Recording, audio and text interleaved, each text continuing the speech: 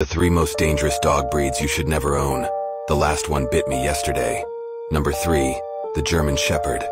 The German Shepherd is a breed of dog native to Germany. The German Shepherd can weigh between 30 and 45 kilos. They are known for being intelligent, confident, vigilant, but that's not what they are. They are also and mainly wild. They are used by many police forces. Number 2, the Pit Bull. The Pit Bull is considered one of the most dangerous dogs in the world.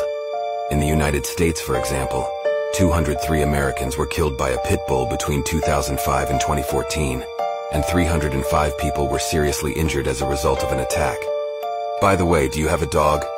Number 1, the is a very massive dog. It can weigh up to 60 kilos and most of them are made up exclusively of muscle. These are considered very dangerous, as they are genetically predisposed to guarding and herding. If I had to add one more to this list, which one would it be? Subscribe for more videos.